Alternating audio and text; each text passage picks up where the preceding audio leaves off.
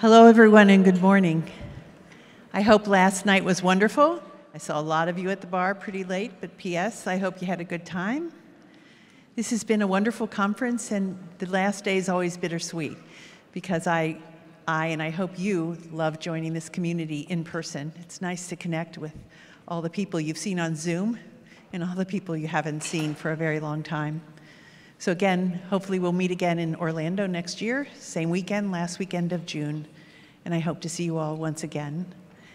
This morning, I have the great opportunity to introduce Buddy Cassidy. I'm not sure he needs an introduction, because I think those of us who watched the advisory committee meeting just a few weeks back knew Buddy Cassidy, and I kept thinking as he spoke, you go, Buddy, you tell him.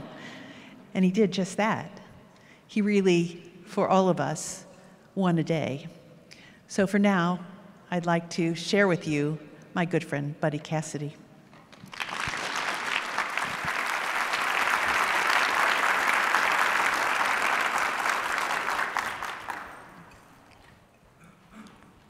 Excuse me a second while I get my hands up. Before I start, I just want to give major props to Colin Worth yesterday, who totally beat me in the Hawaiian shirt game. Like, he really brought his game with that blue Hawaiian shirt with the red armadillos, kicked my ass. So, you win, Colin. Anyway, hope. Dum spero. As I hope, I breathe. And let this be the motto for our coat of arms, our family crest. Faith and hope have brought us here to this moment. Faith is the substance of things hoped for, the evidence of things not seen. For a time, we waited in darkness, praying, hoping, and sometimes what we hoped for seemed impossible. And yet somehow, we believed in the impossible. We stopped calling it impossible and said, it has yet to be done. And this sustained us. We walked and sojourned and toiled in darkness and light, in faith, out of faith, questioning faith, but never abandoning it, ever onward in faith that the better day we hoped for would come. Others, outsiders, doubted, but they could not see what we saw. We possessed a piercing clarity of vision.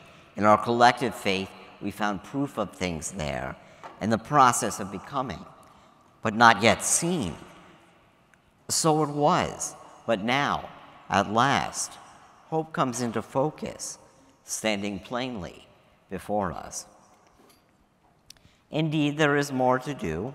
I know we've come so far, but we've got so far to go.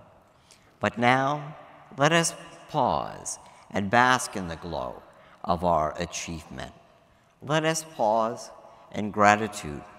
Let us pause in celebration. Let us watch as dawn rises and brings in the day. Friday, May 12th, 2023. I woke up, I got ready, peered over my notes, got set up at my desk, and then suddenly I felt a bit dizzy, a bit of vertigo. I felt the weight of the task ahead of me. A battle raged for 9 hours. At least that's what they tell me. I can't say I lost track of time. I could only think of how to bring the committee to see what I saw and what you, involved in the clinical trials, already knew. How could I bring my colleagues to see with new eyes and feel the weight of our needs, our hopes? Time stood still. The earth stopped turning. And then the earth shook. The ground trembled. Heaven's vault cracked. I felt it then. You felt it then. We all felt it. That sudden, lurching crash as the Duchenne landscape shifted. And so, because of things seen, miracles seen, boys with Duchenne maintaining strength, getting better, the FDA Public Advisory Committee recommended the approval of the first full-fledged, broadly applicable gene therapy for Duchenne. When it was finished, I sat there, still trying to accustom myself to what had just happened. Things would never be the same. The world, this world, was new. We, the Duchenne community, across the ages, brought it into existence. It is good to have hope, just hope, plain, unqualified. I do not question it. I do not bother trying to name it. I don't believe in false hope or frustrated hope. There is only hope. Thank you, Chris Furlong. Those are not my words. Those are Chris's words. But I'd like to just add to that when Pandora opened that box, everything escaped. But there was one exception, one thing left for humanity: hope. I find myself warmed by hope, able to return to our fight, our struggle, with renewed vigor. I will admit in recent years, I had doubts. I too have faced my dark night of the soul. Last year was tough. A bunch of compression fractures, got a bit reclusive, found my depression and anxiety creeping back. And I was angry, really angry. At 33 years old, I'm certainly not the only one left in my peer group, but it has dwindled significantly. Frankly, I began to dread waking up every day, fearing that I'd hear another one of my friends did it. I was just like, okay, this is enough now. This is getting to be too much. So I began to drift, clumsily, aimlessly, until I got that email from the FDA. I didn't hesitate. I didn't think twice. I was ready to suit up. So I really cut back on my activism, my involvement in the DMD community in the past few years as I delved further into my English PhD program. I started teaching undergrads and began work on my dissertation. So I thought I was retired and that I could devote myself entirely to quiet, scholarly pursuits. But as they say, man plans and God laughs. Reality, the real world, broke through. Now, to say that I took my task with an open mind is something of an understatement. My understanding of the DMD research landscape was dated, current as of the Eteplirsen decision. I had been out of the game for quite a while. While the FDA patient rep program told patient reps when they were looking for someone who had experience with a neuromuscular disease, I thought I knew exactly what was going on. No doubt it was another exon skipping therapy, another AON variant. And then, when I received the sponsor briefing document before the meeting, and it's kind of like Monty Python, and now for something completely different. And that's exactly what I thought. I thought, oh, wow, this is different. Something entirely different. Completely different mechanism, microdystrophin, the primary surrogate endpoint, and the therapeutic agent were one and the same. My interest was piqued, so I just kept reading and reading because that's what I do. That's my job. I read things. And I won't say the 124 pages flew by, but you see, I just have this compulsion that once I start reading something, I don't stop until I'm finished. And what I saw looked good, more than good. And then I moved on to look at all of the safety data and recorded adverse effects to perform the benefit-risk assessment. As patient representative, my foremost task is to perform a benefit-risk assessment analysis. My guiding questions are straightforward. What are the benefits? Are they clear and consistent? What are the safety risks and potential adverse effects? What level of risk is the community willing to tolerate? Given the potential benefits, are the potential risks worth it? And is there a significant chance that this drug could cause a host of new and catastrophic health problems you wouldn't otherwise encounter in the natural course of DMD? So, in order to answer these questions, I'd have to look within to my own lived experience and without to the collective wisdom of the community. How did I do this? How could I identify the collective wisdom of the community and bring it to bear? By evaluating the health and needs of our community, taking its pulse. What does our heart say? This is why I follow nearly every Duchenne social media group out there. I am always monitoring the pulse of the DMD community and constantly reevaluating our needs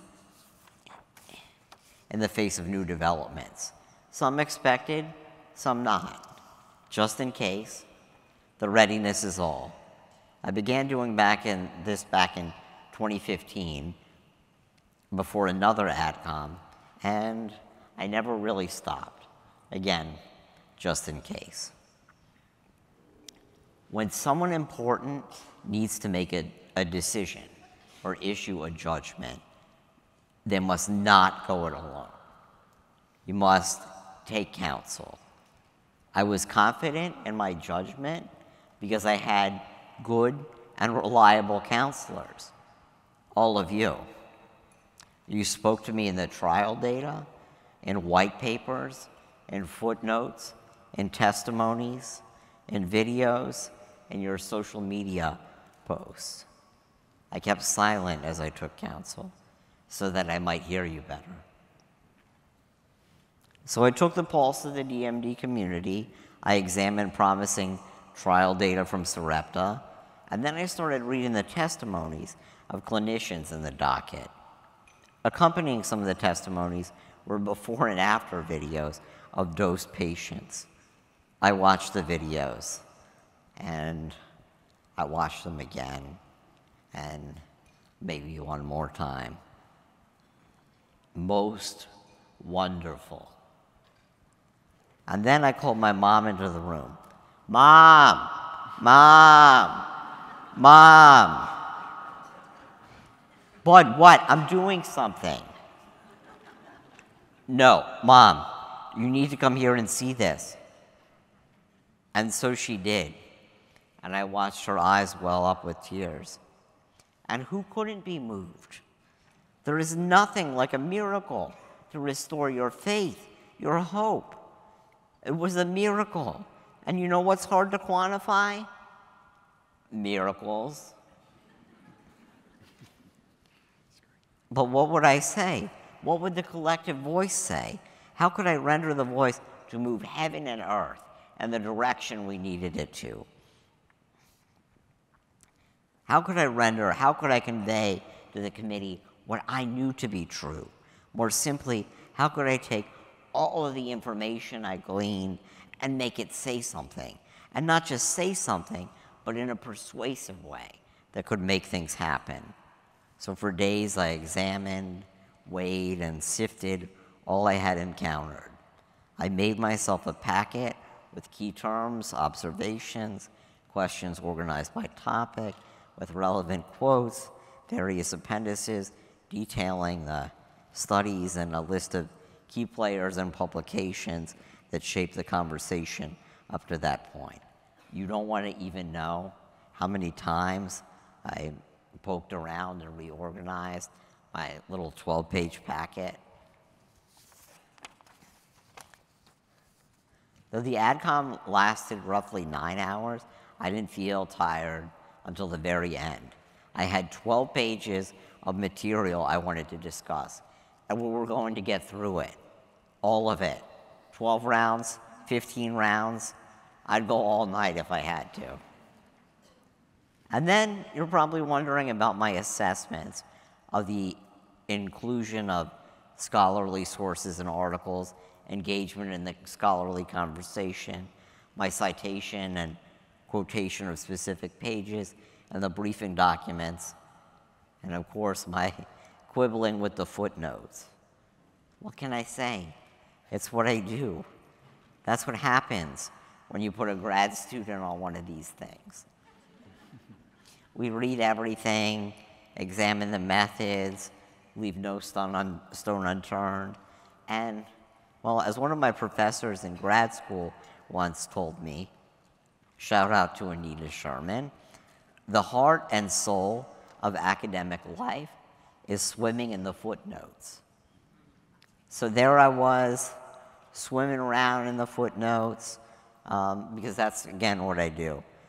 Footnotes mean a great deal to me.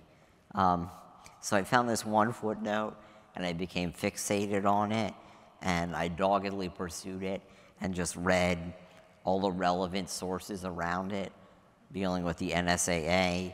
And then I started using my own resources to see what was going on, and well, you know the rest. Okay, so here we are again, back to the day of the meeting.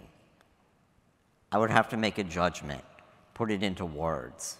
In my dissertation, I won't go into all the details, but I examine the importance of prudence, which is to say balance in all things, and reason in matters of moral decision-making. I was hot. I was emotional that day, but I told myself that I would steadfastly adhere to prudence and maintain a cool rationality. I would have to weigh each of my words carefully, knowing that these words did not just belong to me, that they would be picked apart and scrutinized. I would speak neither more nor less than I had to, being economical in my words, but making sure I said everything that had to be said. And so I did. With your good counsel, I did. And so it came to pass that our needs and our happiness harmoniously aligned. In the past weeks, I have been touched by all the love, support, and affirmation I have received from across the community. Others with DMD, parents, brothers and sisters, grandparents, uncles and aunts, cousins, PCAs, physical therapists, clinicians and nurses, researchers and scientists, advocates, and so many more across the country, across the world. In going into the AdCom, I thought if I was remembered for anything that day, I wanted to be remembered for doing my job and doing it well. And you saw it. You saw me, and you told me. And here I sit today, humble in all of you. You tell me I have acted well as your voice, and I could not hope for anything more. In some sense, I see myself as newly born as I was struck by a new perspective, a revelation. And peering through the pages of my quote book, I found this gem from Isaac Newton on humanity, on science for humanity. If I have seen further than others, it is by standing on the shoulders of giants, my friends that have passed, lived, and lived well, and for a reason. Anthony Day, Jeffrey Lee, Drew Bonner, Ben Kumbo, Michael Counterman, Matt Petrusco, Tim Wagner, Suhail Zaveri, Jason Abramowitz, Philip Carroll, Alex Lowe, and so many others. You will be forever remembered. We think of you often. We miss you. We say your names and remember you fondly. You are immortal. For you have brought us here to our promised land. Giants, all of you. You expanded our scope of vision. You urged us to hope for more. You have brought us to the mountaintop. As you look down upon us, we continue to fight in the struggle you gave your lives to. But today, we honor you. We take pause to live, love, and celebrate. Robert Frost said, "The essential truth of life can be captured in 3 words. It goes on." But long before I read that quote, I learned it from my dear friend, Philip Carroll. If I'm gonna go like Philip Carroll, partying. Because life's a banquet. And so, my dearly beloved Duchenne community, I leave you today with none other than the words of Fatboy Slim. We've come a long, long way together through the bad times and the good. I have to celebrate you, baby. I have to praise you like I should. Thank you.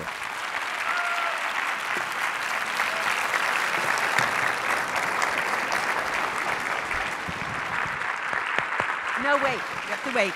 He has to wait. Turn around. All right. You're not getting away yet. Come back.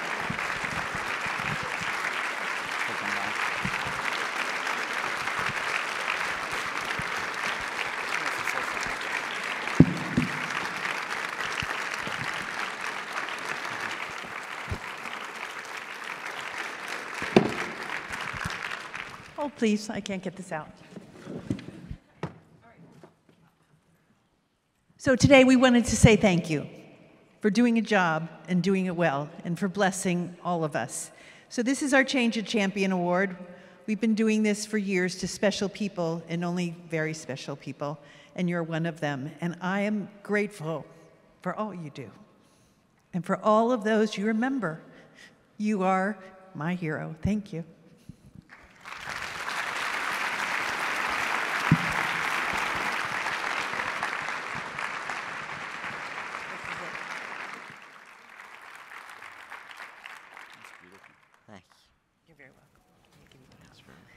All right, take a breath.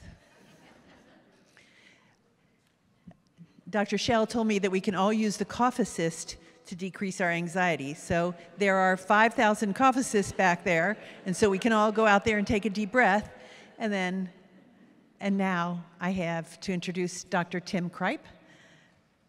Tim is a board member of PPMD. He's a hematologist-oncologist from Nationwide Children's Hospital, and I'm happy to say he has been with us for a very long time, as his wife and partner, Linda Cripe, has been with us in cardiology for a very long time. So I'm going to turn this over to you, Tim.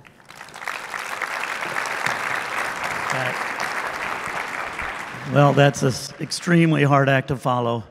I have to say, in the years that I served and chaired the FDA Advisory Committee, Cell Tissue and Gene Therapy, I never saw anyone so impactful and insightful as Buddy was on this last one. So thank you for all you've done for this community. It's been terrific. So even though it's a hard act to follow, we have a Cracker Jack lineup for you today to talk about gene therapy.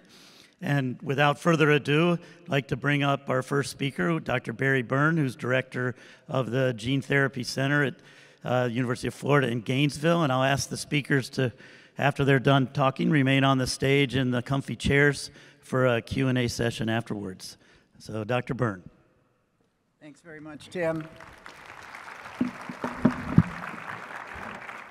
So, yeah, as Tim said, Buddy, thank you. And thank you all for being on this journey together. And so I'm going to talk to you about immunological challenges in DMD gene therapy and gene therapy as in general. And when I think of challenges, I also think of opportunities and ways to solve those problems. So I think we do have the ability to solve some of these problems. So even though I'm going to show you some data of a variety of programs and some of the new things we've developed to address these issues specifically in Duchenne. Many of you have visited Gainesville as part of imaging neuromuscular disease, or if you're in our region. So this is our campus, and the Gene Therapy Center is located both in the Brain Institute and the top floor of the building in the center, and where you see the curved floor, that's where our laboratories are. And I always want to thank the people that work there that do the studies that we do, both the clinical team and our basic science and gene therapy colleagues. So I want to emphasize a few points about the importance of immune management in the gene therapy area. And we've been working on these problems for a variety of conditions, but I really do feel that in Duchenne, it's probably one of the most compelling problems we face, and we feel the urgency that you all feel in gaining access to impactful therapies like microdystrophin gene therapy. And more importantly than the really understanding the biology, I think I want to emphasize that what we've learned in the past few years really impacts on safety. And if we don't have a safe product, it's really hard to use, and I think ask patients to accept undue risk that can be mitigated through the strategies I'm going to describe to you. And improving safety can have impacts on efficacy. And I'll tell you a little about what we've observed both in MDX model and in a patient study regarding efficacy. And of course, as we know, in any genetically defined disease, there's often advantages in early treatment. Early treatment in a peripheral muscle disease will most certainly require access to repeat therapy to top off the amazing effects that occur even with a one-time treatment. We think that getting greater homogeneity in muscle tissue, certainly also in the heart, is going to have a benefit. And then a question that has been, I'm sure, on all your minds is how to qualify and gain access to therapies. We know that we are exposed naturally to pathogens, and some that are related to the vector used to deliver gene therapy, which we should point out is not only relevant to microdystrophin therapies, but also to gene editing and base editing, many of the new technologies that are coming both to Duchenne and other genetic diseases, and how we have thought about environmentally acquired pre-immunity and what to do about it. So I'll start with this cartoon. You know, we have two forms of adaptive immunity in the body, B cells and T cells. The most important ones related to this antibody issue are the B cells. So here, Mr. B cell can make a certain amount of antibodies to protect us from infections, and those are usually related to exposures that we've had. When an antibody finds a specific protein, in this case might be AAV, that specific recognition protects from AAV reinfection. If we see AAV again, we start to make even more antibodies.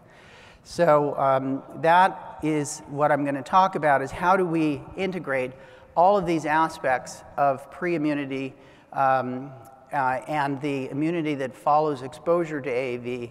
And one of the things that protects us from viral infections is the innate responses that are constantly circulating and surveilling the blood for pathogens. So these innate responses happen in hours to days after exposure.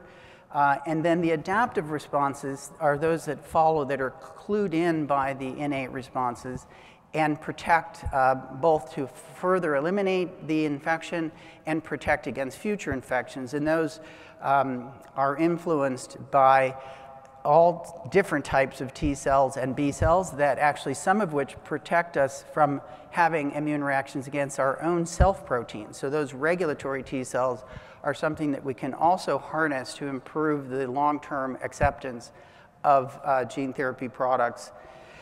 And so we really relied a lot on clinical experience so far from human subject studies, because non-clinical studies haven't really informed us about every aspect. And I'd say in some ways, primate studies have misled us about the innate responses that seem to be different. in primates than they are in humans.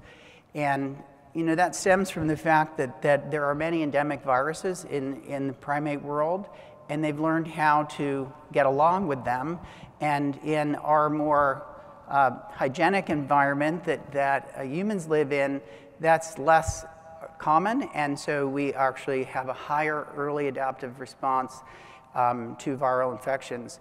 And so we saw the consequences of this in several studies that were unanticipated from the non-clinical studies, and the one that was really quite dramatic and unfortunate is the studies in myotubular myopathy, also an X-linked disease with early muscle weakness, in which there were some cases of anti-transgene immunity leading to myocarditis. We now know this is a potential problem in Duchenne as well. And also liver toxicity that unfortunately resulted in fatalities in 4 participants in those studies. With the commercial launch of the Avexis, now Novartis product for SMA, we learned that there can be innate responses that lead to thrombotic microangiopathy, a complication we've seen with very profound effects in Duchenne. These are less severe in SMA, but now observed, as well as other unique forms of immune activation that mimic a macrophage activation syndrome. So we learned through the labeling of Zolgensma how to monitor some aspects of this, but I will show you some data from studies we've done in almost 25 SMA patients, where we've done very detailed immunological profiling alongside of some of our study participants in DMD studies.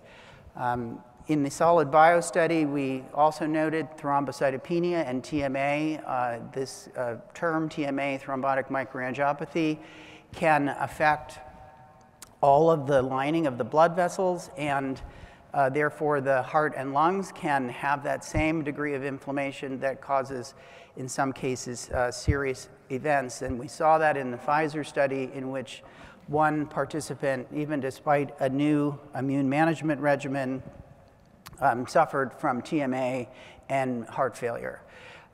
We heard of the same consequences in a single subject study sponsored by Cure Rare Disease with cardiopulmonary failure. But several sponsors have adopted strategies to address this, and we first began this work more than 5 years ago for the programs we were doing in Pompe disease, where most of the severe patients who have early onset disease are identified by newborn screening. And with knowing that we would face the need for redosing in that population, is really first experience we had in humans, where we actually have dosed AAV twice to understand the ability to protect against the anti-AAV responses and the ability to boost the level of transgene expression. And the first systemic administration in which we block these responses was in Canavan's disease, and we've just published this paper in Molecular Therapy. And now 4 years of follow-up in that individual has remained non-responsive to AAV and would be potentially eligible for the commercial product that is being developed. Our collaboration with the NIH, where one of the systemic Pompe disease studies was being conducted, led to SIO, the sponsor of another study in GM1 gangliosidosis, to adopt this immune management regimen that we've been working on, and some of that data is aggregated in the slides I'll show you in a moment. REGENXBIO also, even with a CNS-only administration for ALS, found it necessary to lessen the immune response because of neuroinflammation. And Rocket Pharma is the first program that was able to pivot to this approach when most of the subjects, adult subjects in their first 2 cohorts, experienced adverse events because of TMA. This is a program for Danon disease, another X-linked disease that has significant effects on heart function and some peripheral muscle weakness. And now in their pivotal phase 2 study, all patients will be pre-treated to prevent antibody responses and the TMA. In this Duchenne program with Solid Bio, we tried a different attack point, specifically focusing on complement.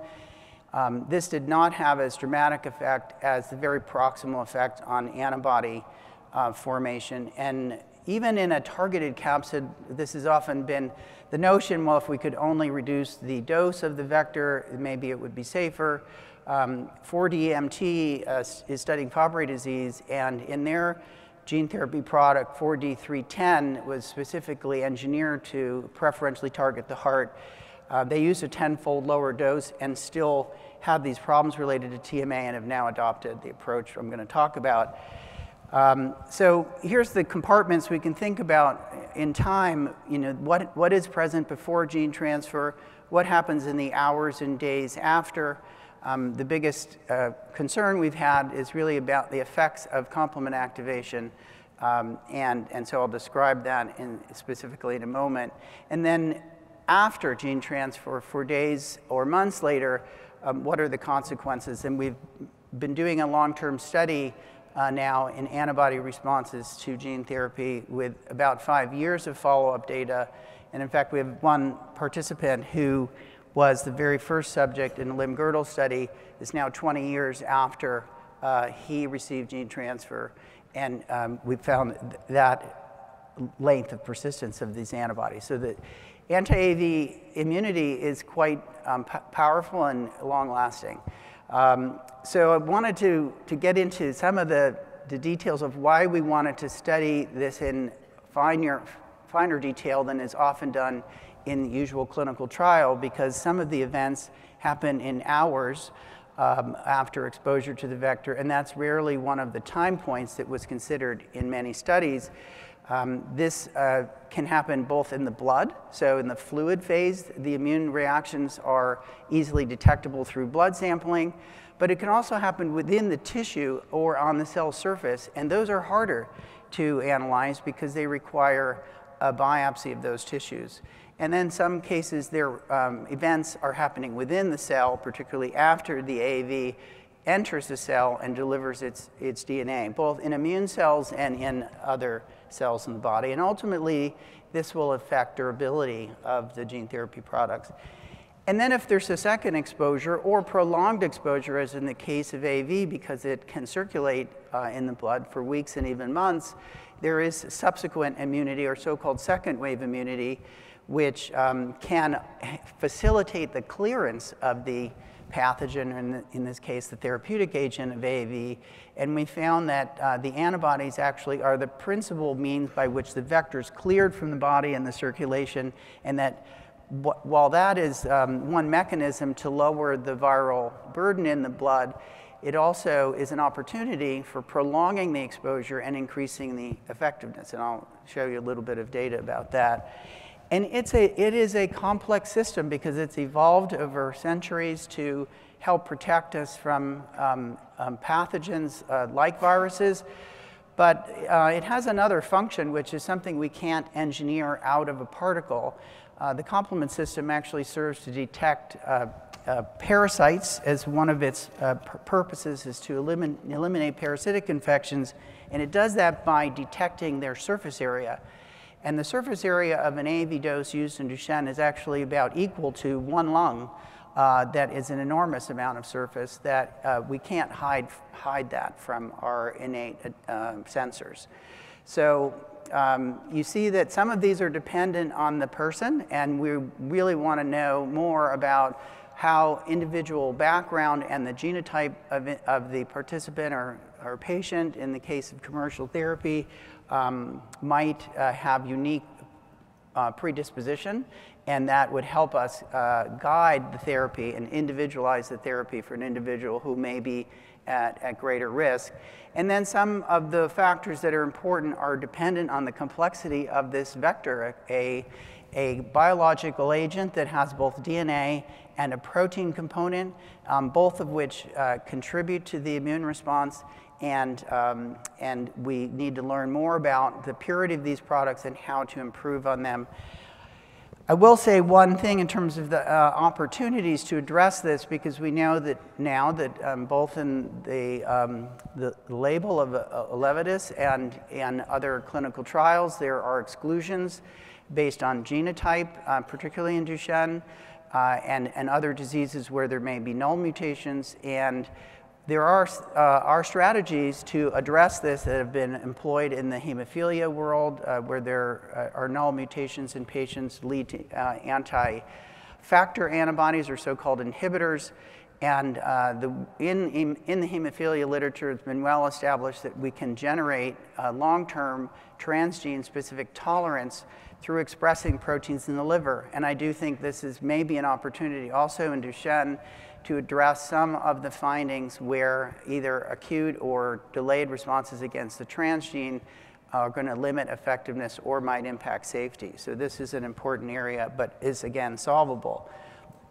So one of the things we focused on is how to measure the innate and adaptive responses very early after delivery. And we usually do that in the blood, in the peripheral blood. As I mentioned, sometimes this would require a sampling in the muscle for if there were a finding that needs to be addressed by looking under the microscope at those tissues.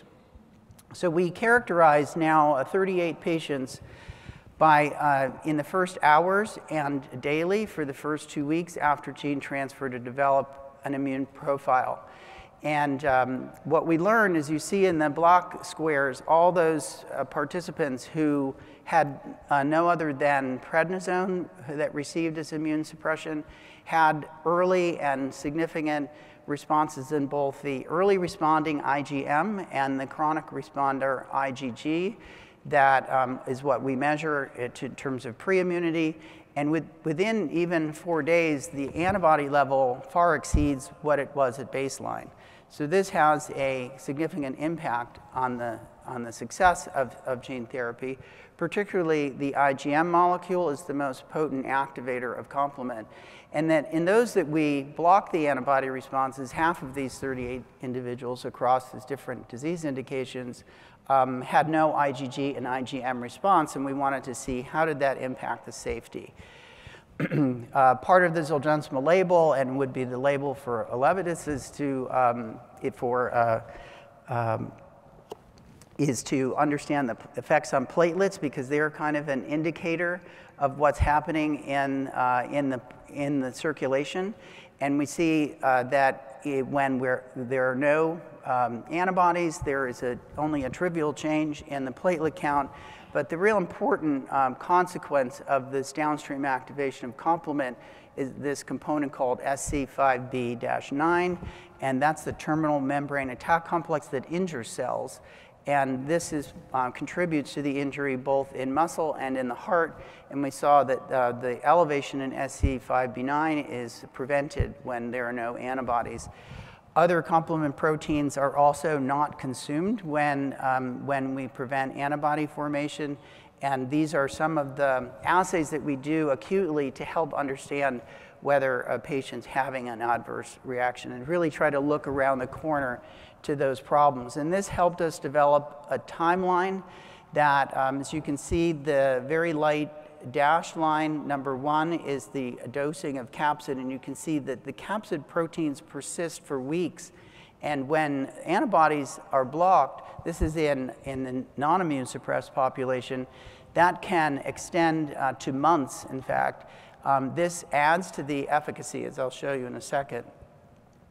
Without antibodies in an MDX mouse, you can see that the same dose of AAV expressing a microdystrophin almost tripled the amount of expression. So this is a consideration. Is there a way to improve the durability in the circulation and lower the dose, and in fact increase the effect and also enhance safety? So there are other strategies we've considered besides just this anti-CD20 approach. We've studied Darzalex, which is another monoclonal antibody that has an impact on plasma cells. A proteasome inhibitor called Velcade is used in transplant. I spent The first part of my career is a heart failure specialist doing transplants, so some of this immunology is part of our toolkit in transplant, and bortezomib can be very effective in humoral immunity and humoral rejection, but it's a difficult drug to use, so we'd like to find something that's easier.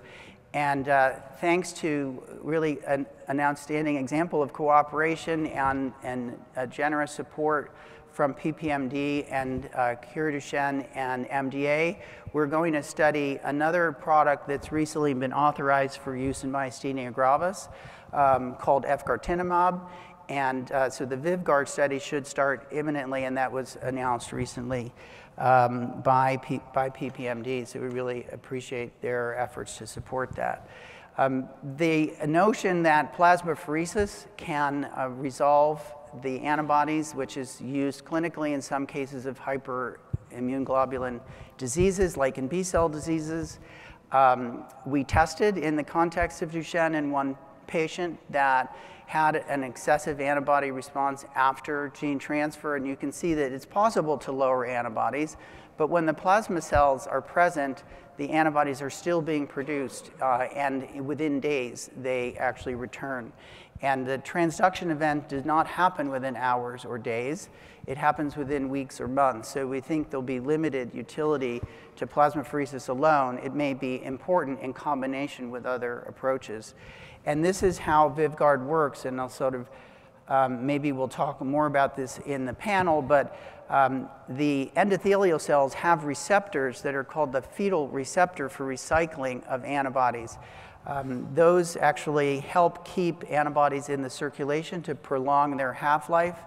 And when, in this case for efgartigimod, when antibodies against the acetylcholine receptor cause muscle weakness, it was thought that a way to lower those antibodies was to block this fetal receptor for recycling. Those red antibodies also get bound to the receptor and retained in the blood. But if you bring along an agent like efgartigimod, it can occupy that receptor. So this is part of an antibody. So it's a natural human protein that doesn't bind on the arms to its specific antigen, but it does bind into the receptor. This is the so-called Fc part of the antibody. And when you occupy some of those seats in the receptor, then the unfavorable antibodies are eliminated, and it's not specific for those, I should emphasize, but it would lower the overall IgG content in the blood significantly even after 2 doses. So we've designed a study that's based on some non-clinical work that showed that even 2 doses of efgartigimod dropped antibody levels between 50 and 80%. And when you combine that with other strategies, and you can see in one of the combinations where anti-CD20 antibody with sirolimus and Velcade actually had 100% reduction in antibodies. Without these combinations, efgartigimod alone is unlikely to have a dramatic effect on those who have already been exposed to AAV, but we think for those that are really very close to the threshold, and luckily Levitus has been tested in a way that allows a higher threshold to be considered for access to the product. And although there will be a proportion of patients who may be ineligible because of that, and hopefully this study with VYVGARD in boys with Duchenne will help enlighten us about whether it can be used in the context of commercial therapy.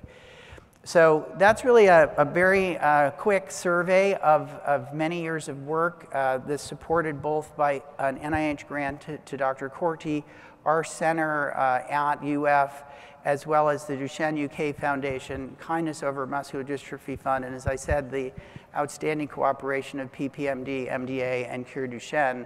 And that really does take everyone to work together to get something like this to come forward. And I hope it will have great utility as we move towards the access to commercial care. I wanted to close by saying we're really happy to announce that this month that we have been able to get UF Health to understand the importance of advanced therapeutics like gene therapy. And so now many of you who have participated in Imaging DMD have been to this building in Gainesville. On the left is where most of those study visits are conducted. And we've completely redesigned and repurposed the floor on the other side of the building to accommodate specifically gene therapy patients with 10 suites for providing access to patients that need to come from anywhere in the Southeast region to UF. And this will allow us to have a very unlimited throughput, essentially, for all the gene therapy products, because there are now 2 products for hemophilia as well as Zolgensma, and thankfully approval of Elevidys. So I'll end there, and we'll keep on going through the rest of the panel. Thanks very much. Thanks. Sit. Okay. Fantastic. Thank you, Barry. You've reminded us there's still a long way to go, and all your seminal work really gives us hope for mitigating the immune response. So next up is Chet Villa, pediatric cardiologist at the Comprehensive Duchenne Center in Cincinnati Children's Hospital, to talk about gene therapy in the heart, another big unknown in the area. Chet. So thanks, Tim, for the introduction.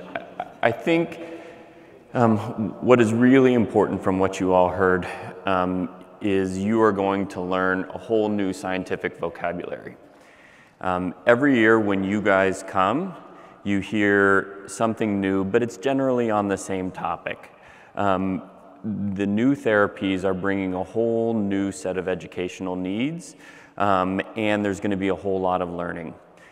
Typically in science, when that sort of thing happens, it takes 10 or 15 years to get to the bedside, to be deployed, and to move forward. What we are trying to do with support from PPMD and more broadly is to roll that out through a process that usually takes much longer in a much more limited way. So much of what I'm going to talk about is going to kind of pivot or kind of expand on how we're going to try and do that application for much of what you heard from Dr. Byrne in real time. And I think that's really important, because while some of you have heard me talk about one of my other hats other than neuromuscular cardiology, which is ventricular assist device therapy, the other part of what I do is heart transplantation. And what I want you guys to take away from many of these things, as at your centers, there are people who do this every day, who apply those therapies, the stuff that you heard from Dr. Byrne, things like plasmapheresis, anti-B cell therapy, all those things we apply every single day in the heart transplant population.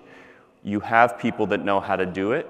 We have to be able to share that information so that we can disseminate that to you guys as families, but also to other centers, so we can learn quickly and develop protocols and harmonization documents that will allow us to do that as safely and as effectively as possible. So here you see my disclosures. And this first word of caution is actually not in the typical way that most people would think about caution. What I want you to know is this is not a talk on why not to get gene therapy. This is how are we going to move forward with a therapy that we all believe has a significant amount of promise, but also a lot of unknowns. As you heard from Dr. Byrne, they're putting this together as they go along. That's going to take some time. If we wait for that to happen, we will have missed a critical window, especially based on the current approvals for who may receive therapy. So we're going to try and do it a little bit faster, but that will come with risks. But it also allows us an opportunity to deploy some of the machinery that's been funded recently. And so really when we're talking about what we're going to try and do from a cardiac perspective, it's really going to focus on a couple of things. One, planning. That's getting the team in place if these things happen, so that you're not trying to do this right in the moment. For those of you who were here last year, I used an example of how I go grocery shopping versus how my mom goes grocery shopping. When I go grocery shopping, I never bring a list. I wander, I go through the vegetables, then I forget, oh wait, I needed basil, and then I'm in the middle of the bread aisle, and then I was like, oh, bread, I need crackers. and you're trying to put it together as you go. That's not an effective way to do this. When she goes, she has a list, it's in a way, she gets through, she's done, and over. And especially for what you heard, which is some of that immune response to the vector can happen within hours. You do not want to be creating that pathway, the therapeutic pathway, and have the team in place on the fly. You want to have that in advance. We also need to know what your son's heart looks like to begin with, so that we know if we see changes, what is new, what is different, and it also allows us to track and understand what these different injuries, if they do occur, mean over the long term. That gets us to that second part, which is data. One of the things from an action perspective that we talk about is stealing shamelessly and sharing seamlessly. For a lot of these things, as acute events happen, we know the events happen, it spreads through social media, but then there's actually kind of limited follow-up, I think, for many families, for some clinicians, depending on how they're in there. So it spreads by hearsay. We want to be able to share data across centers, but also with families, so that we can learn much more quickly. Even a very large center, based on what we know of the current safety profile for these therapies, it's going to take a while to see a lot of these events. That is a very good thing. But if we use the single center model, it'll take us 5 to 7 years to learn how to deal with this and how to effectively deal with it. If we come together as a group and be able to share those experiences, pool data, and learn on the fly, adapt our therapies, we can do this more effectively and develop kind of clinical care models that will be used and modified in real time. When we have generally talked, and what you have heard in a lot of these, the lectures to date, is about myocarditis. But when I think about myocarditis from a cardiac perspective, it is part of a larger circle of potential cardiac injury. And why that matters is Duchenne is a little bit different, because the typical models for how we defined myocarditis, especially in the current era, are really based on MRI. Why that's a problem for Duchenne is over the last couple of years, a couple of different centers, ours, Jonathan Soslow at Vanderbilt, Conhor at Nationwide, and others, have shown that many of the markers we use to describe myocarditis in a non-Duchenne population happen at baseline. The cardiomyocyte injury, the damage, the swelling that happens, the scar that happens, all of those things you have heard us talk about as part of a natural history of Duchenne actually are how people define myocarditis. So we're going to have to be able to integrate that with a new paradigm and understand relatively quickly. So as many of you have heard, what we typically recommend is echo and MRI. I just told you why MRI may be important, but it's not going to be a be-all and end-all, because it's going to be probably a little bit confusing to us in the beginning. It will form an important part for those people that have significant injury and in the longitudinal follow-up. So what happens when you're 8, 9, 10, 11, 12, and you've received these therapies? Can we compare what your heart looks like to other people who have received it? And the answer is we're going to set up the infrastructure to be able to do that. The other part with any of these things, whether it's cardiac injury from a heart attack or from myocarditis or from COVID-19 or the COVID-19 vaccine, all of those sorts of things can set off abnormal rhythms, which are important to understand and to treat. And one of the things that we will talk about is, especially for these, there can be acute cardiac injury that can sometimes be severe. We have care paradigms and ways to treat through that to allow those immune system therapies to kick in. And that is going to be a very important point at any of your centers. We have ways to support the heart to allow the immune system therapies to kick in over the period of days and weeks.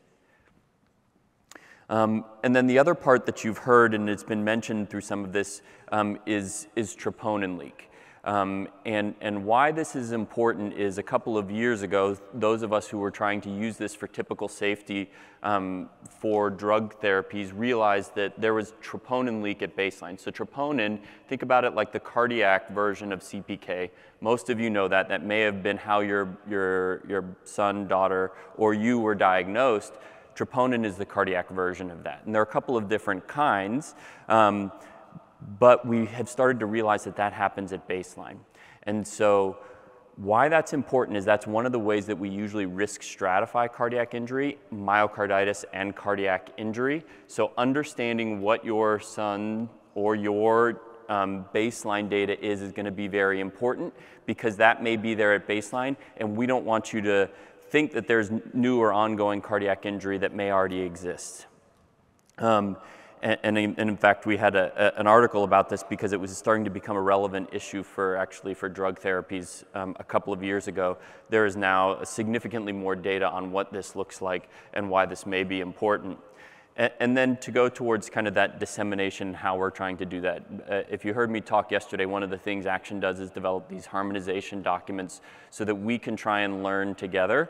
Right now, it's going to focus on diagnostic. What we think is the best diagnostic approach for baseline to understand where your heart is right now, but also so that we can understand how that process evolves. What you heard from Dr. Byrne is there are a couple of different periods of injury mediated by the immune system, that early response one that's a little bit later. But then there's also another point that's important for anybody who's taken care of hearts in Duchenne realizes that the heart is already at risk anyways. You can get a pneumonia, you can have a fall, you can have FES, you can have any of these things, and those periods of stress and strain with a heart that's already at risk can also have damage. And we need to be able to track that, understand that, because the long-term implications of that may be different. If your heart gets affected by the initial response to the adenovirus, that may carry a different prognosis than the new dystrophin that's produced if you develop an immune system to that, or the stress and strain that comes along with any of the rest of the stuff. And so really, that's why I say it's really important for us to be able to understand what's happening up front, develop therapies that can help to mitigate that, share that quickly, understand what happens over the midterm, over a couple of months as the immune system starts to modify, and then finally what is happening over the long term in response to each of those.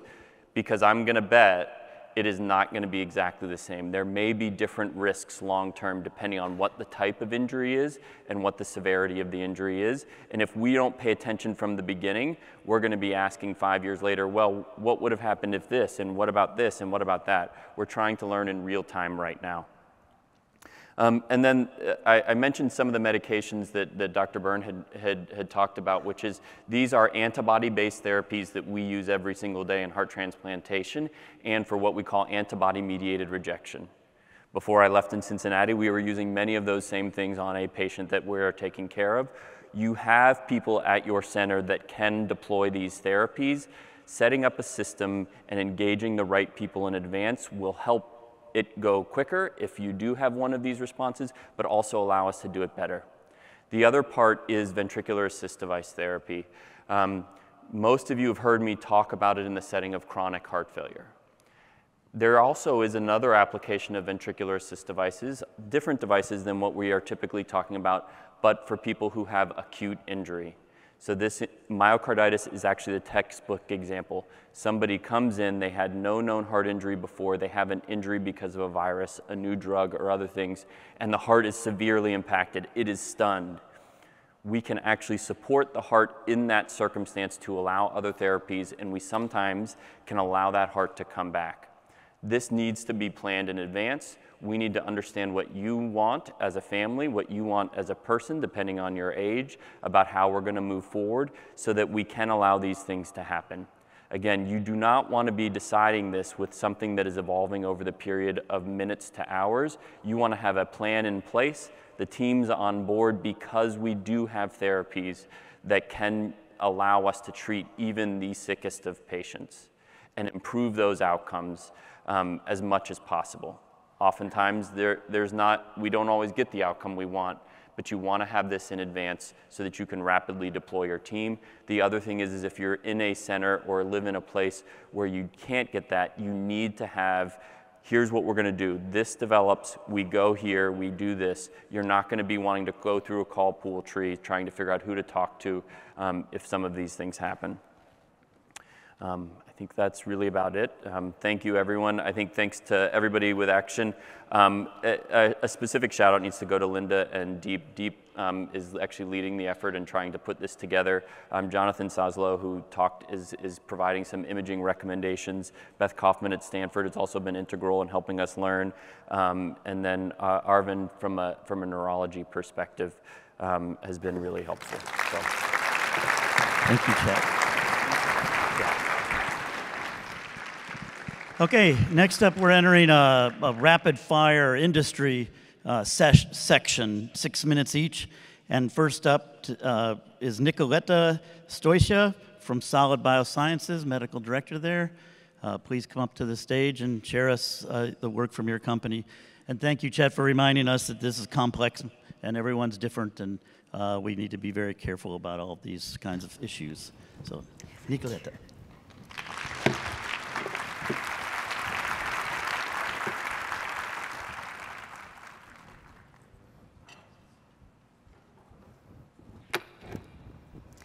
Okay, so thank you for having us here. Thank you, PPMD. I would like to start with our forward-looking statement. We are a public company pending IND approval. And also, for those who do not know Solid Biosciences, I would like to introduce our new program, Duchenne SGT-003. And also, I would like to mention that we are a genetic medicine company who develop treatment as well for neuromuscular diseases and for cardiac diseases. Our headquarters is in Charlestown, Massachusetts. We were initially founded in 2013 by those directly impacted by Duchenne muscular dystrophy, with an initial focus on DMD and looking to make a treatment for it. And just last year, by acquisition of Avanti Bio, now we are focusing not only on rare neuromuscular diseases, but also on cardiac diseases. Sorry. Now, as you can see, sorry. Okay, sorry, the technology. Okay, so now as I mentioned, we have new combined pipeline, neuromuscular Duchenne and cardiac dilated cardiomyopathy, hypertrophic cardiomyopathy, with SGT-003 as a lead candidate. Now, I would like to give you a little bit of history of what has been done in the past. We'll present our SGT-001 and our new study, which was called Ignite DMD. Ignite DMD was a phase 1/2 clinical trial looking at SGT-001, which is an AAV9-based microdystrophin gene therapy.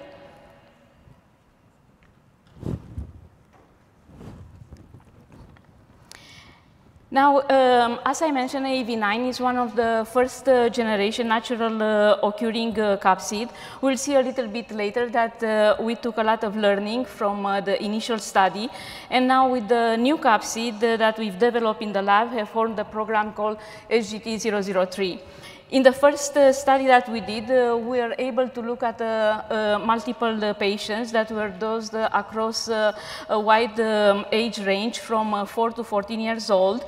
We focus on evaluating safety and microdystrophin expression as primary endpoints, and also look at changes in function and patient-reported outcomes as secondary endpoints using assessment such as North Star ambulatory assessment, 6 minutes walk distance, pulmonary function test, quality of life measure as pediatric outcome, and all these assessments are going to be used also in SGT-003.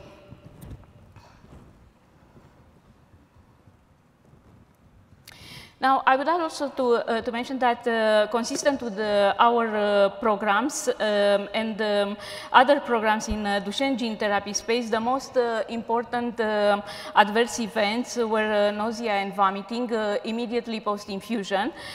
In the study were also observed serious adverse events related to the systemic inflammatory response. These events were resolved within 90 days post-infusion, and no treatment-associated adverse events were reported after 90 days post-infusion. Results also showed positive trends from baseline to 1-year data for motor function, pulmonary function test, and patient-reported outcome measures. Development of SGT-001 has concluded, with the next generation SGT-003 program using an update construct with the novel muscle-tropic capsid currently in IND-enabling studies. Additional updates on IGNITE DMD are expected to be provided following completion of 5 years follow-up time point for all the participants. Now, as I mentioned, our next generation is SGT-003, our new generation candidate with microdystrophin gene therapy that we are moving forward using a novel recombinant viral vector.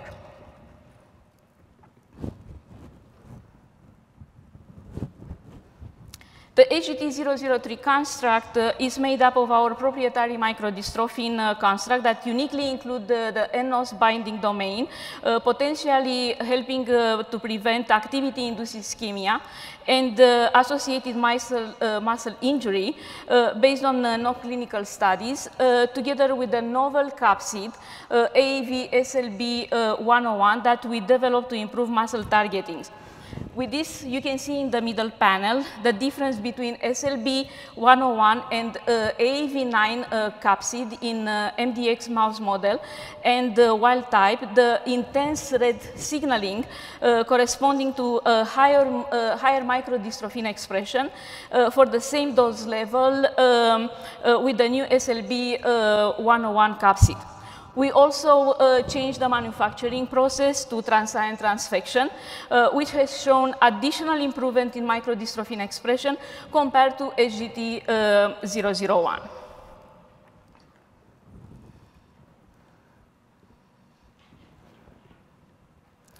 Now, with that, we were able to just one moment. With that, we were able to look not only at the mouse study, but to take a step forward and to look at large species like non-human primates. And with monkeys, we see a multiple-fold improvement in biodistribution versus the natural occurring AAV9 consistent with the mouse data.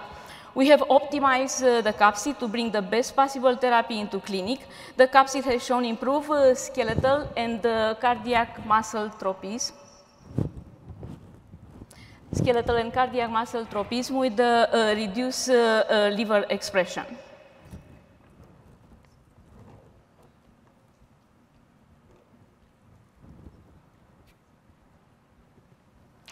Now, today we are working hard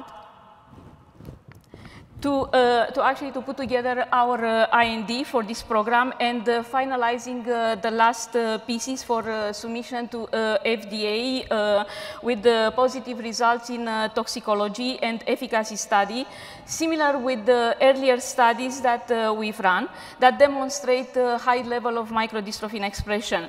Pending IND clearance from the agency, we will provide more information to the community related to clinical trial, including eligibility criteria, clinical trial sites in the United States, and timing. We also look forward to hosting a webinar with the PPMD later this year and to provide more information regarding this new SGT-003 study. Now, at the end, I would like to thank you, the PPMD community and all patients, families who choose to participate in clinical trials, and to reassure that we are looking forward to sharing more details related to the study with the community later this year. Thank you for your attention.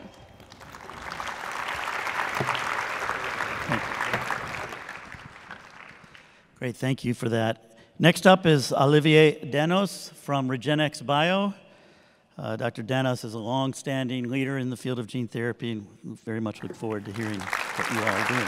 Chief Scientific Officer. Thank you very much. Good morning, everyone.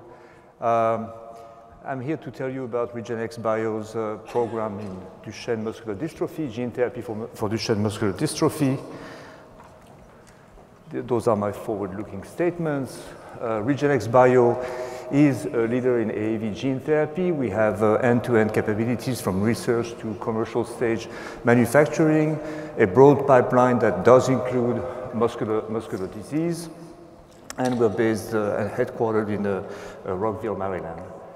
I'll tell you today about this program, which is a microdystrophin gene therapy program. And basically, this slide is explaining you our approach to microdystrophin. What we've done, which may be different from our peers in the field, was to fully redesign microdystrophin and importantly include an extra functional domain at the C-terminal, which is indicated in red here on this on the slide. And this domain had been excluded from the microdystrophin so far because it's known to be not essential for bringing up the dystrophin to the sarcolemma and forming the dystrophin-associated protein complex. And those dystrophins are indeed functional, as shown in animal models. But it is also known that if you can add the C-terminal, you eventually bring back additional functions that eventually add functionality to this microdystrophin. This is something that's been described in the literature in the MDX mouse model, and this is also something that we've demonstrated again in our hands with our construct. So we're coming with a new construct that we believe may have added properties, and this is our approach. We're using AAV, in our case AAV8. We have the dystrophin is controlled by a muscle and heart-specific promoter. It's a synthetic promoter called SPC512, and there are a number of other optimization in the construct, including the exclusion of CpG dinucleotides that are something. It's one thing that eventually enhances the innate immunity against the vector. So with that, we've done all the different steps from research to preclinical studies, and we are now in a clinical phase. We have 2 active sites, one in Little Rock, Arkansas, and another one in Chicago, and I'm very happy to announce today that we've started dosing patients recently. So we have patients that have received our and it's still very early. I'm just going to get you more details on the structure of this trial. Eligibility criteria, we're targeting patients from 4 to 11-year-old, basically with mutations that exclude everything before exon 18 for reasons of eventually immunity against the new microdystrophin. Those patients are ambulatory, and they must have no antibodies against AAV8 capsid in this early phase of the trial. We're assessing safety essentially and foremost. We're measuring strength on these patients after treatment and function by the North Star, using the North Star assessment scale.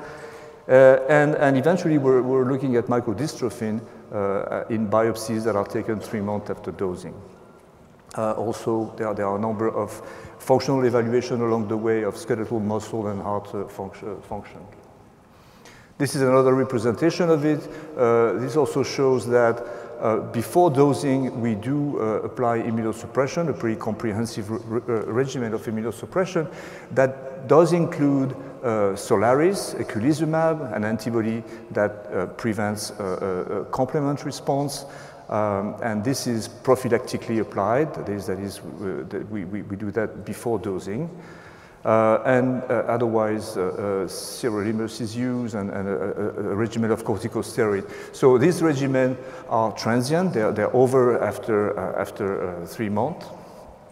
And after that, we measure muscle strength again, and we use imaging as a tool for measuring the status of the muscle in these patients. This is just our first trial. We start with just a few patients in cohort 1 at a dose of 10 to the 14 GC per kg. Eventually, after IDMC review, we will up the dose and eventually extend the first cohort at the low dose as well. So that's the actual clinical trial going on. We have another study in the clinic that I just want to mention quickly, which is a study of the anti-AAV antibody that are present in the Duchenne population. So very quickly, this study is is currently enrolling, and we plan to enroll about 200 US patients, boys between 0 and 11-year-old, diagnosed with DMD, and obviously who haven't really received gene therapy yet. So in summary, our RGX-202 product is in clinical trial now, and patients have been dosed. Basically, this is, this work wouldn't have been possible without the interaction with the patient community here, and I hope this is only the beginning of the story for us here. Thank you very much, and don't forget to be in touch with us. Thank you. Fantastic. Thank you so much. Thank you. Next up is Shen from Pfizer to tell us about the Pfizer clinical trial. And while she's walking up, I'll just comment, 20 years ago when I first came to this meeting, there was no research, and it's so gratifying to see all these clinical trials now. Thank you, Tim. Thank you so much for allowing myself to introduce to this community for the first time.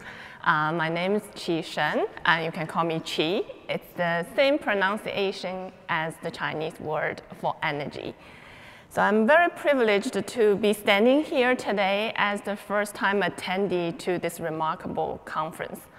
In the last 2 days, I have witnessed the immersing passion, knowledge, and dedication from all of you. So I'm really humbled to get connected with all of you and contribute in this collective effort to fight for Duchenne.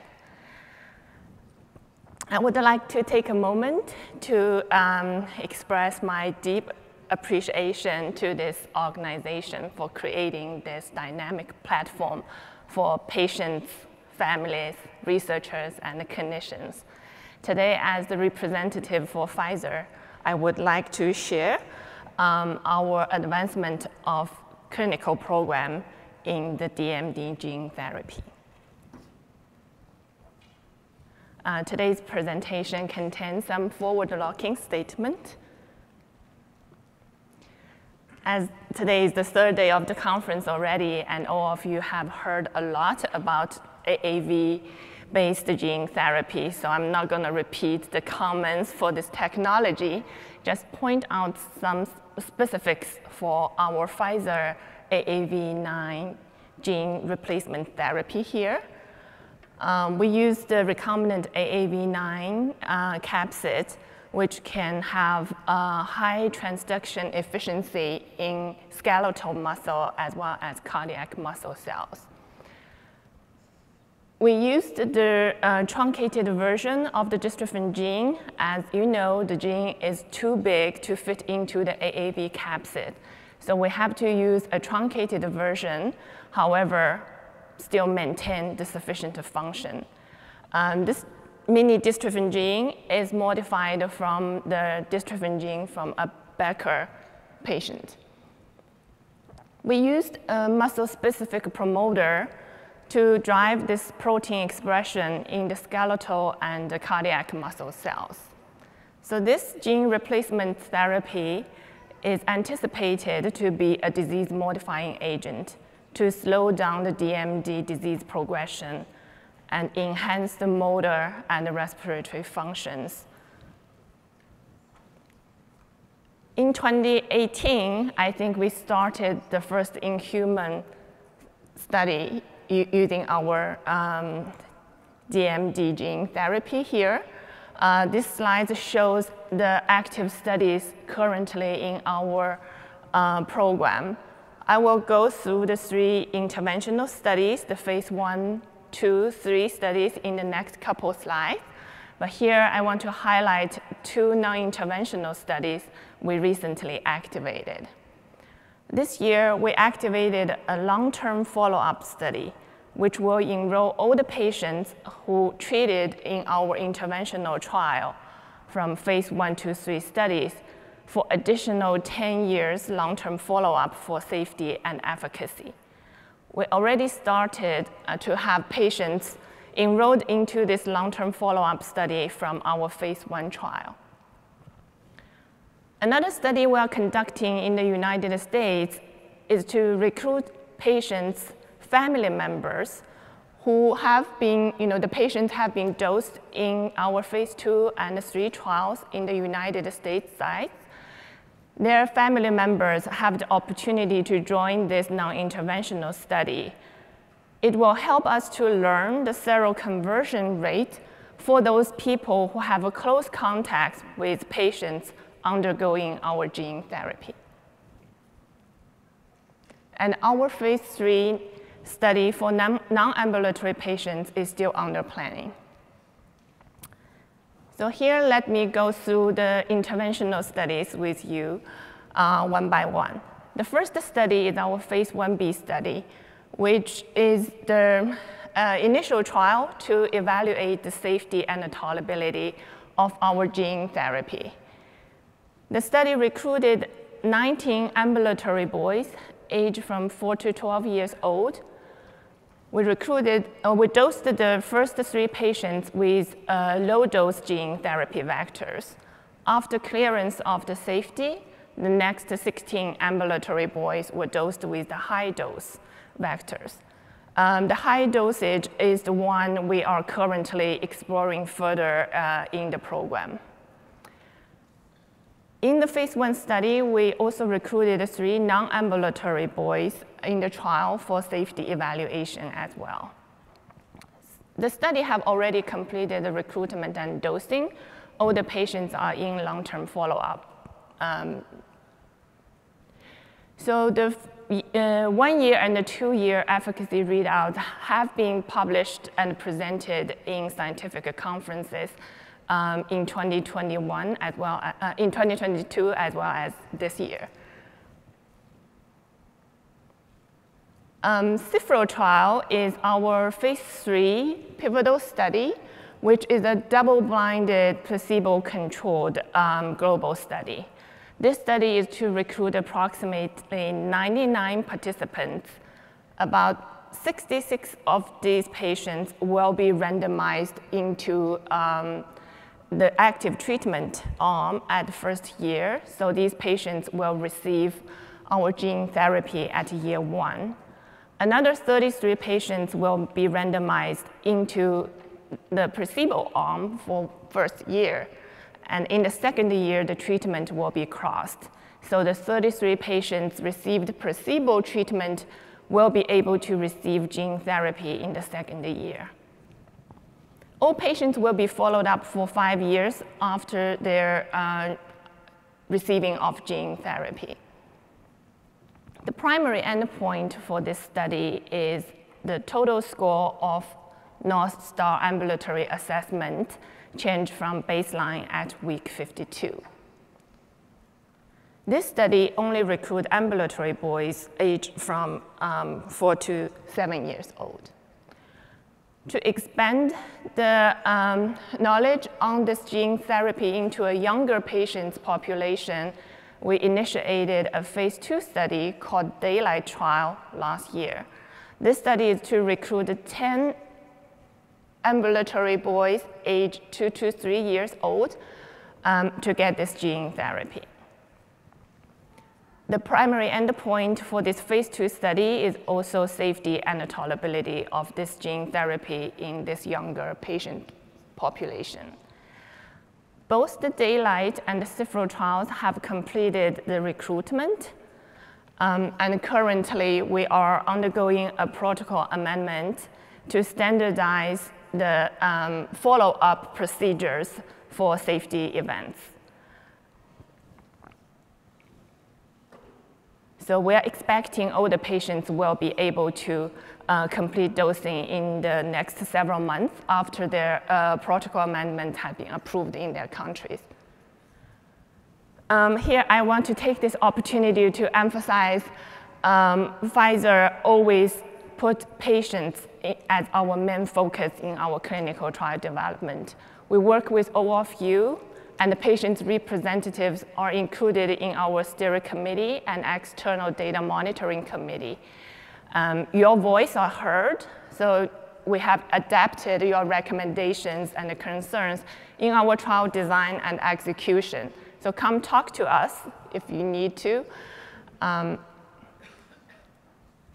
And I would like to thank all the DMD patients and the families to work as our partners to find a cure for Duchenne, and appreciate all the researchers, clinicians, as well as the patient advocacy groups for your engagement and support to moving along our clinical development. And last but not least, thanks for PPMD to bring us together. Thank you. And our final presenter today is Doug Ingram from Sarepta, who, as we all know, was the first to get FDA approval. Congratulations. So eager to hear about that. And then we'll open it up for questions after he's finished.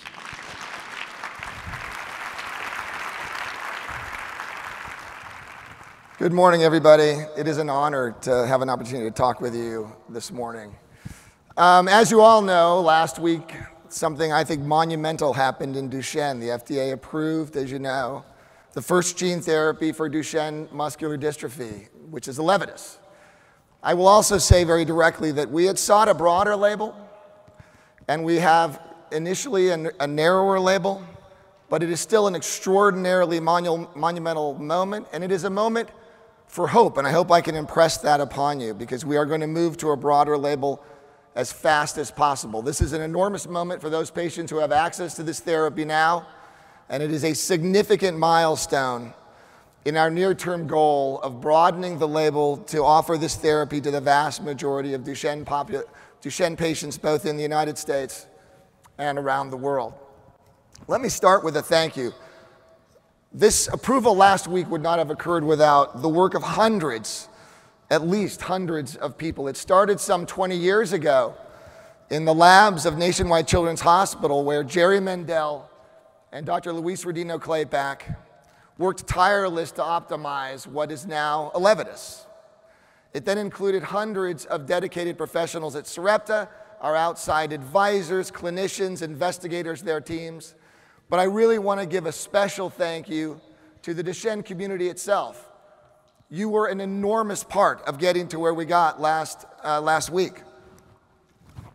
It was your prodding, your encouragement, your criticism when we deserved it, your insisting that we move rapidly that got us to that approval last week. And I want to thank the brave families who participated in our clinical trials that it supported the approval last week. You took a risk not merely for your own child, but also on behalf of all of the Duchenne patients that will benefit from ELEVIDYS. And if you wonder whether the voice of Duchenne and the community matter, look no further than Buddy. For those of you who may not have seen the advisory committee that occurred in May, I can tell you definitively that Buddy was more eloquent, he was more prepared and more informed, and frankly more courageous than any other member, and in my humble opinion, Buddy is responsible for changing the arc of the universe for Duchenne. He deserves an enormous gratitude from Sarepta certainly, but from the entire community, and frankly I think from the scientific field. It was in my view, brilliant. And of course, we saw it again today.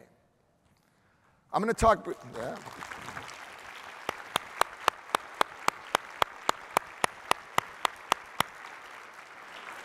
I'll talk briefly today about three things. I'm going to talk about our commitment to Duchenne muscular dystrophy. I'm going to talk about our ongoing clinical trials and development program for ELEVIDYS, and then we'll talk about how we're going to get this therapy with our success to the broadest possible patient group, both in the US and around the world. We are committed to Duchenne, and we have been committed for a very long time.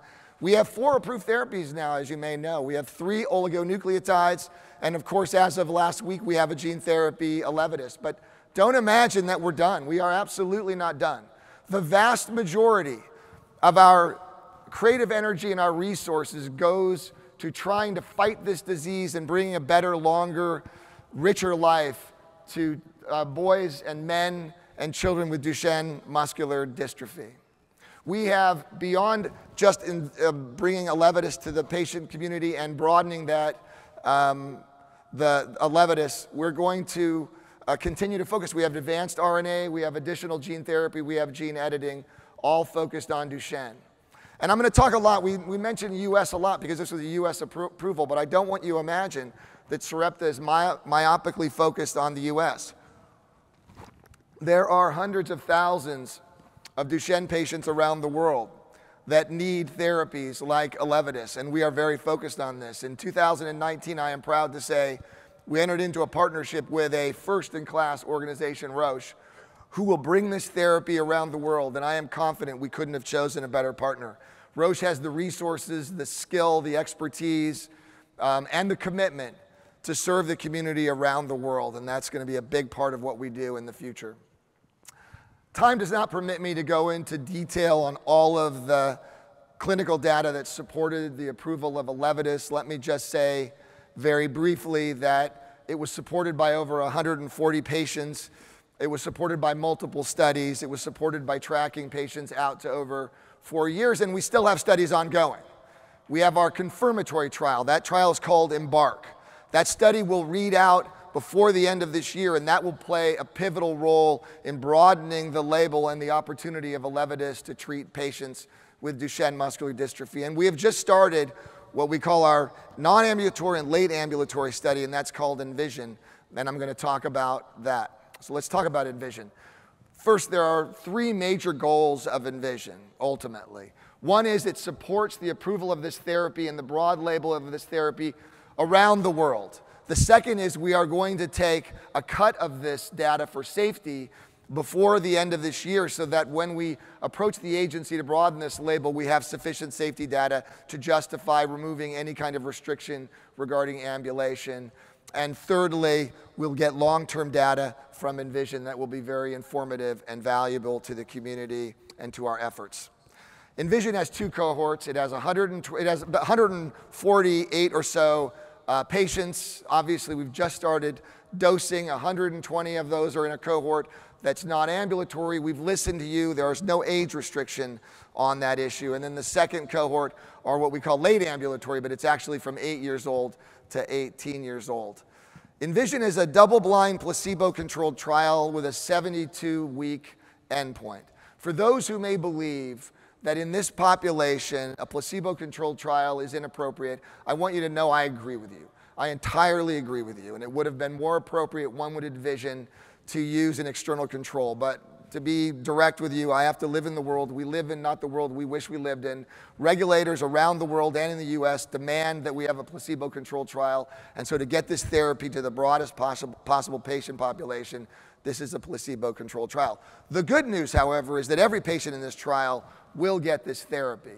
Some will get it initially, and then in the other half of it will get it at 72 weeks when we have a crossover. And then we will follow patients out for another 5 years. For those who are interested, the primary functional endpoint for ENVISION is something called PUL, which is performance of upper limb.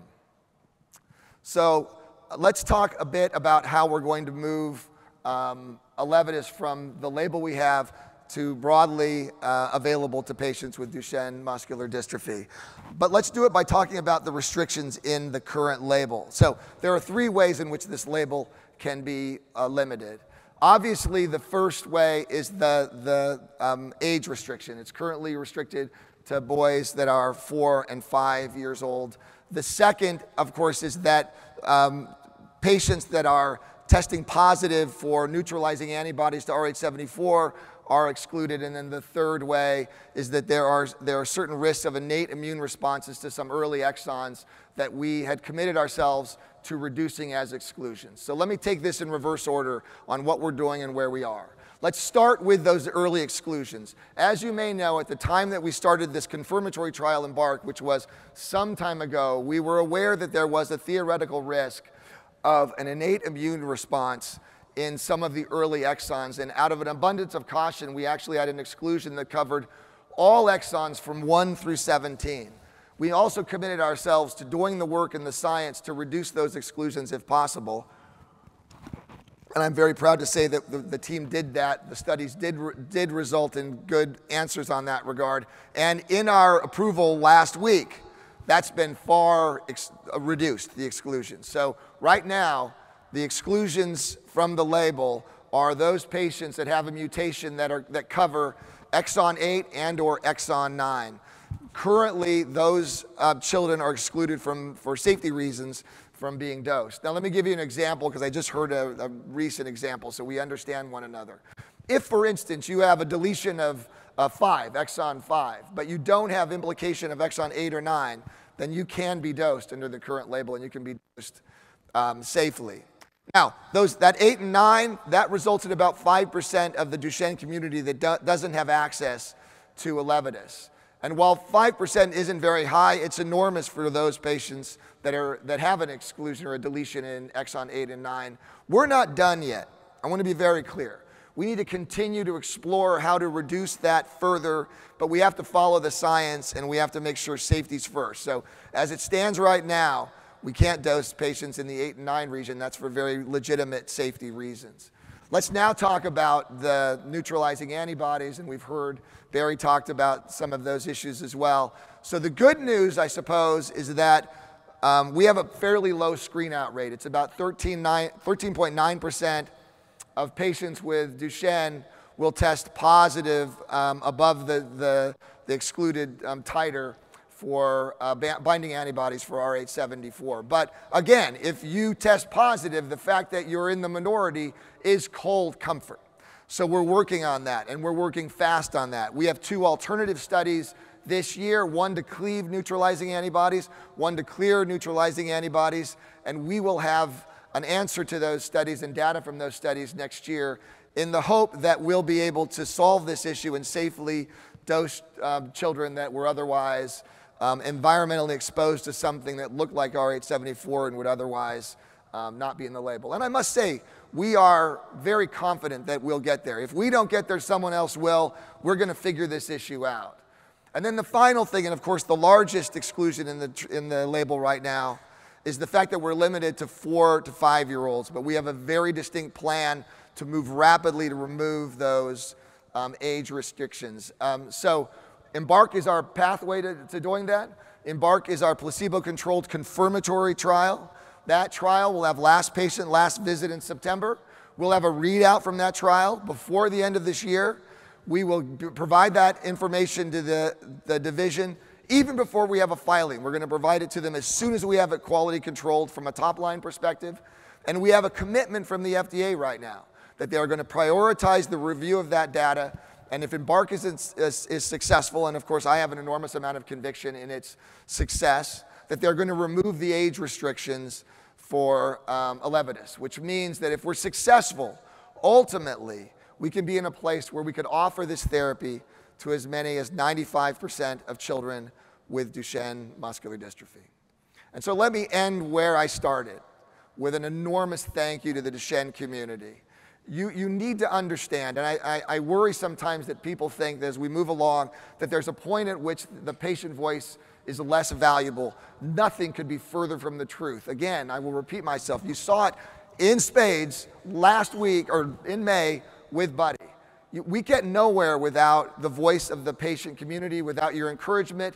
You're holding us responsible for moving quickly, your commitment to these therapies and fighting for your children. We got where we got because of that. We will broaden this label because of your support as well. So thank you very much. Thank you, Doug. Please, you get the most comfortable seat there. So now it's time for question and answers. I believe we've gotten approval to go a little bit into the break.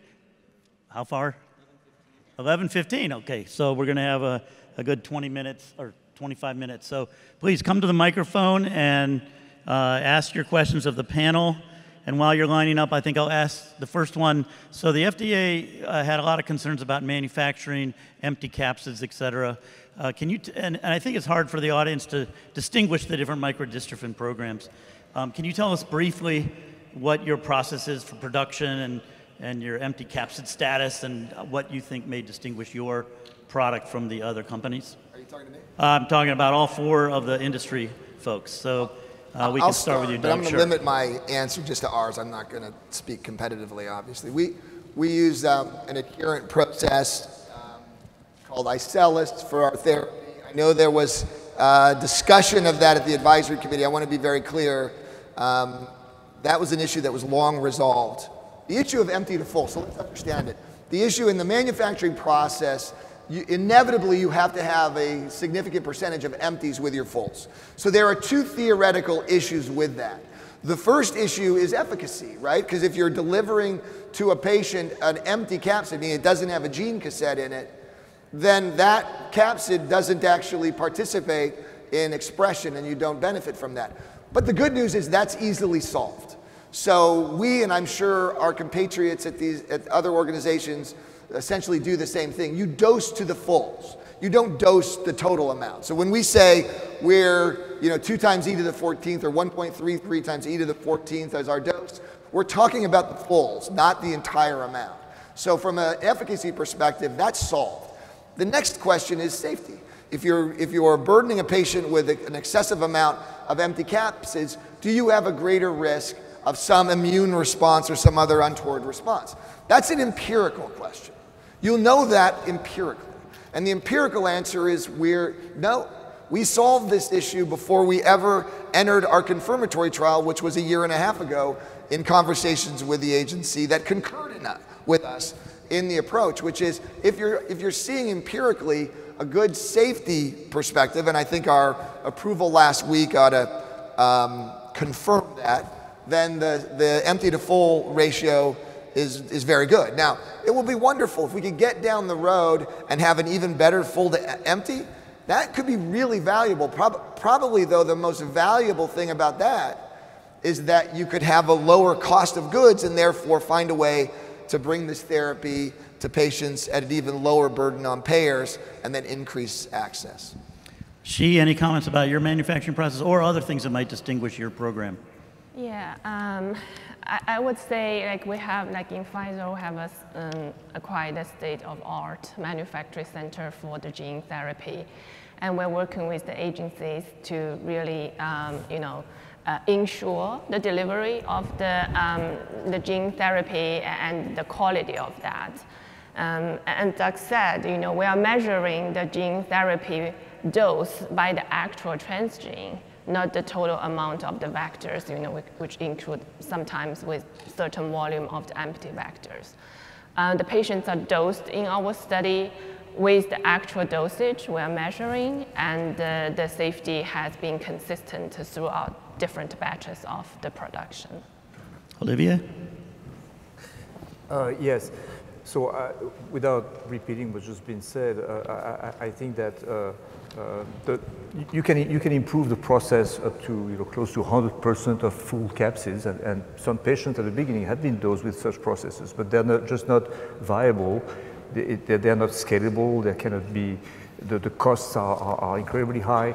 So we've been developing processes where we get a proportion of empty capsids which are very reasonable. There was this kind of unwritten or unofficial limit set by the FDA, or not set by the FDA, set within discussion with the FDA at 50% empty or 50% full. I think everybody's level now is much higher than that, right? And as I think Doug said, this is a constant improvement. So REGENXBIO has a process which is a 2,000-liter bioreactor process followed by purification that removes some of these empty capsids and some of the, also you have all kinds of things, not only empty capsids, it's about partial genomes being encapsulated, and that can also have an impact on the safety of your product. So it's actually more complicated than just empty capsids. So, but we have a process which has been vetted by the FDA, which we now use in the clinic, and I think we're on tracks. And Nicoletta? Yes, we improved our manufacturing process as well using transient transfection, and our research data showed actually an improved microdystrophin expression. We're gonna share more information about this when we're gonna have our webinar with PPMD later this year. Barry, I think you had a comment? Yeah, I was just going to comment that this has been a continuous learning process. AAV vectors were first isolated and developed at the University of Florida 30 years ago. We pioneered many of the current manufacturing technologies, expanded on new ideas, and now we committed to actually completely redesign the process to really directly address yield and ultimately cost. As Doug points out, this will impact access related to other places besides the US. So we think that this is solvable as it was in monoclonal antibodies, and in the future, I think this will help improve critical product quality attributes and make it more accessible. Question from the audience. Thank you. Sarah Kasner. I have two little boys, 8 and 9, Caleb and Dunky, that unfortunately fall in that 5% with a deletion of 6 through 17. So my question is for Pfizer, in your phase 3, have you already, can you share if you've started dosing patients and what the parameters or inclusion criteria are? Thanks for the question. I think in our Pfizer study protocol for this age group, we have exclusion criteria with these exon mutations. And the study have already completed recruitment, so we're not there's no plan like in the current study to explore these mutations, currently excluded. Have you started dosing? Yes. Let's go to this side of the audience. This question is for Sarepta. Do you expect the gene therapy will ultimately replace your exon skipping therapy?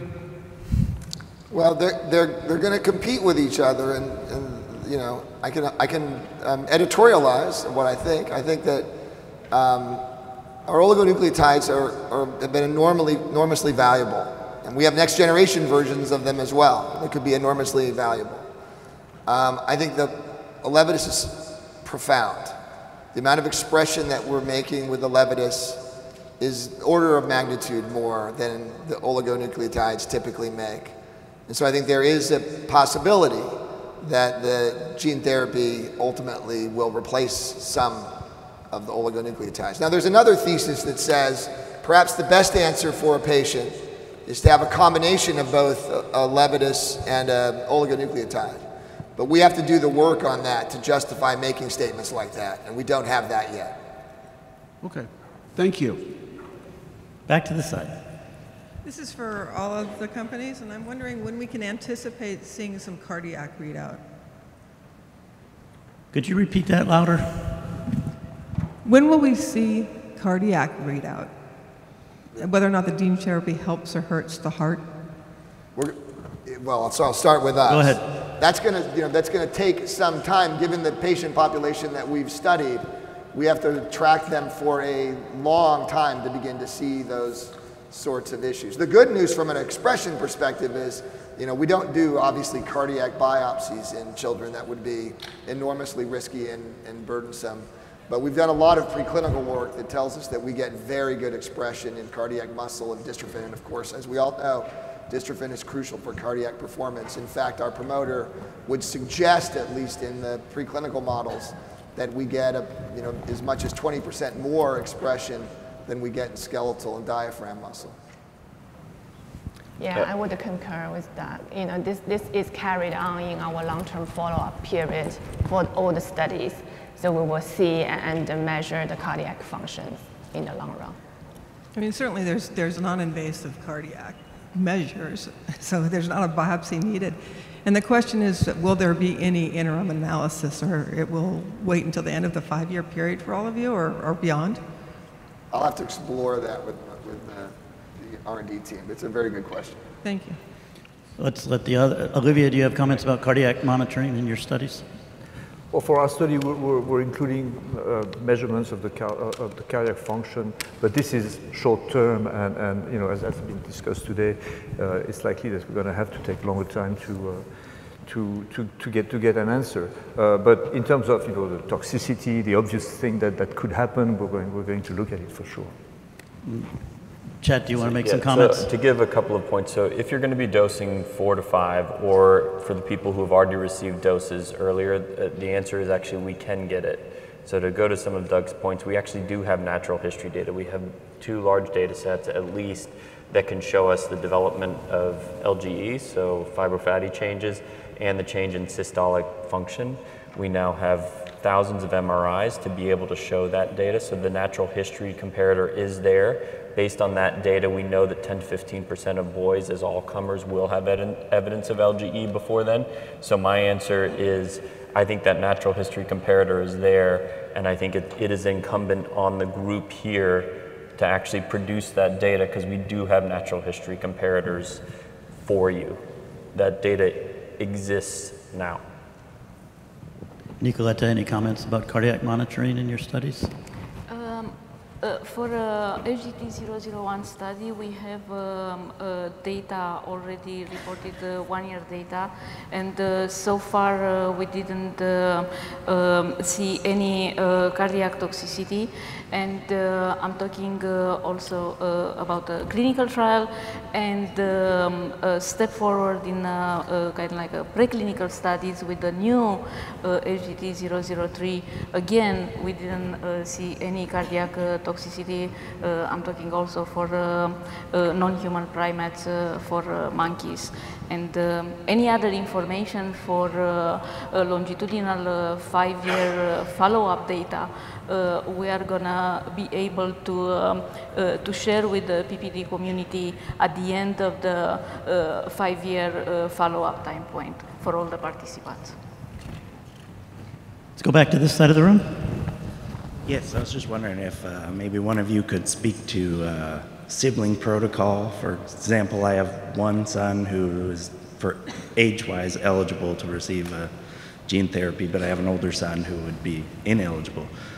What can we do to make sure the other son doesn't get exposed to the viral vector and whatnot? Who wants to take that? I can talk a little bit about that. We do have sibling protocols, like in our pivotal trials, that we allow siblings to participate together. However, they are not considered as randomized group. So to avoid, you know, one sibling gets the active gene therapy and the other get placebo. And another thing we're exploring, as I mentioned in my presentation, there's a seroconversion study, and we're trying to learn, you know, if there is seroconversion with the family members have this, you know, intensive interaction during the infusion time, you know, right after the infusion. We're trying to learn that because the AAV, you know, vector is not supposed to be replicative. During the high vector shedding period, is there any risk for other people around the patient to have the seroconversion? And this is something we are exploring and learning. Anyone else have comments about? And to your point, seroconversion is a concern. Right now it seems to be a theoretical one. I'm not anecdotally at least aware yet of seroconversion that's occurred even among, you know, clinical investigators, for instance, that work with patients, that, you know, many patients that have been dosed. So it's still an issue that we need to resolve, and that's cold comfort to those who worry about their children. I know between getting a negative Rh74 test and dosing, I know, you know, families are particularly concerned as nothing happens, but It may ultimately, after additional work, be less of a concern than we currently think it is, theoretically. This side of the room. Yes, my question is for Sarepta. You had mentioned that there will be some looking at these earlier exons that are affected. So I have a son who has a nonsense mutation in exon 11. So my question is, can you just explain, I've been told a little bit, but just explain the challenge specific to that, you know, to those early exons in terms of the gene therapy, and then when do you anticipate looking at those? Well, first, if your son, you know, not to provide advice, if your son has a nonsense mutation in exon 11, that isn't covered by the exclusions. So the exclusions that we have in the label right now, and it's based on the work we've done, we did a separate study on this issue to frame it out, is any mutation that has a deletion in 8 and or 9. And that's where we are right now. And the reason we have that exclusion is because there is a genuine concern, a real risk. This is not theoretical, a real risk of a potential innate immune response around those areas. We need to do more work to see if we can better characterize that and find a way to narrow those exclusions. But you know, that requires science, and it has to be a science-driven issue. We don't have the ability to do it without doing a bunch of additional work. So we're exploring that even now, but we have a lot of work to do before we can get to a place where we are confident that we can exclude it, you know, further than we currently have, if that makes sense. Okay, so you said for the nonsense, they would still be a candidate.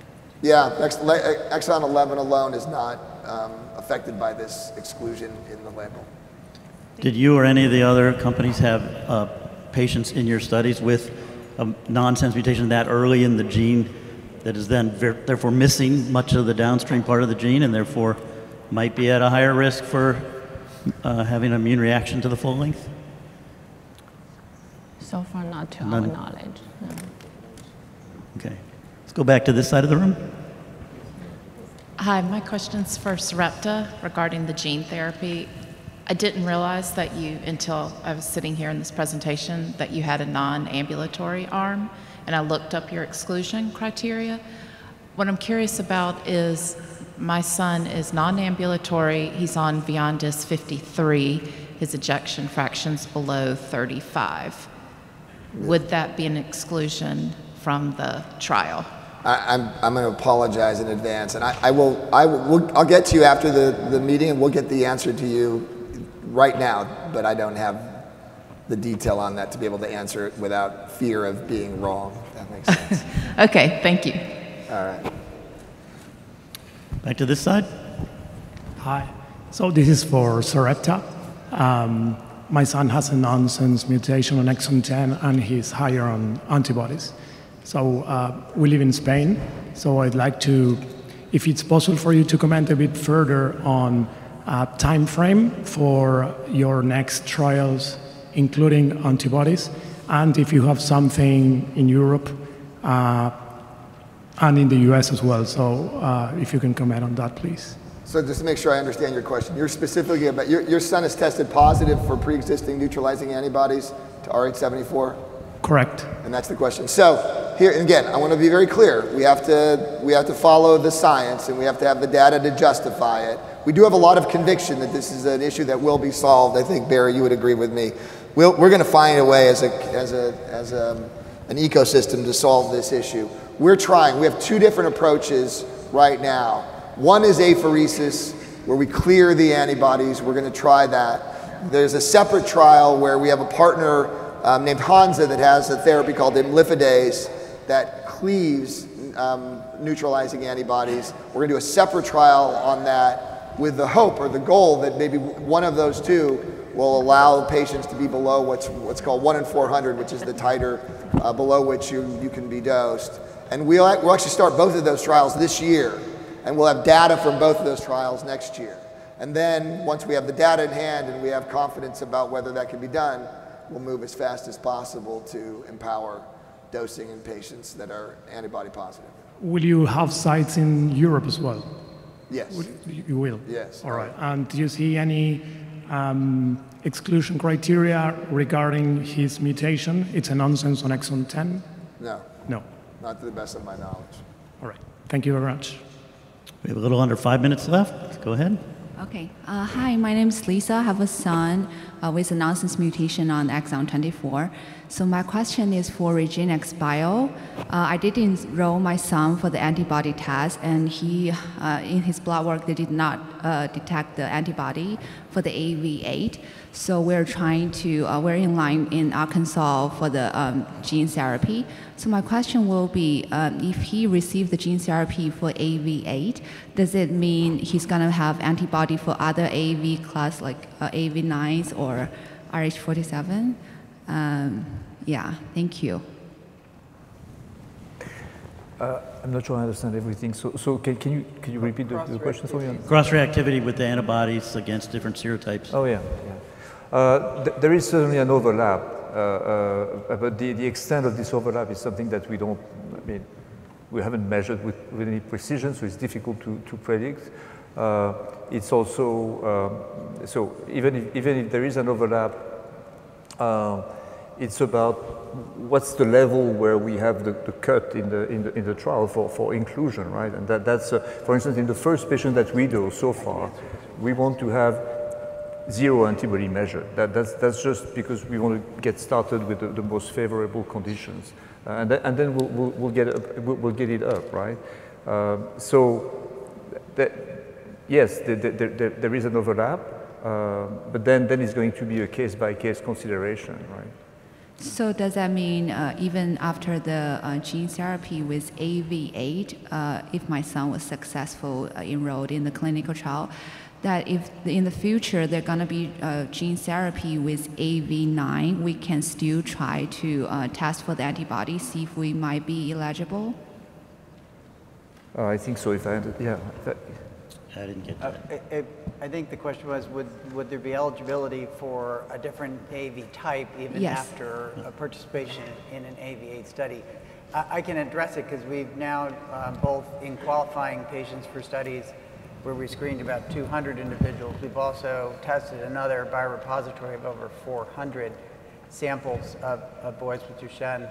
And there's broad cross-reactivity across all of the current AAV serotypes, and even those that are so-called evolved next-generation capsids are based on the existing ones, and where they share, in some cases, only a few amino acids difference, which is quite remarkable that dramatically changes the tropism of the AAV, but it doesn't change its immunogenicity. So one would have to apply the same strategy you would use to get the same capsid again as you would to any other one.